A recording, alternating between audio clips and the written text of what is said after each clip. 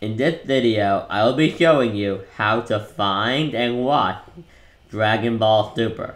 Now I know this is a very complex topic, but first you need to go to your web browser. I use Google Chrome. Now you're going to need to click on it and open it up. Then you're going to see a search bar at the top. You want to go to Google. Now, are you on Google? Okay, now what you want to do is type in Dragon Ball Super. Let me help you. Capital D, R-A-G-O-N,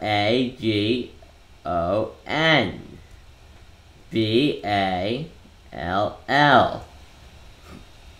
Super, S-U-P-E-R.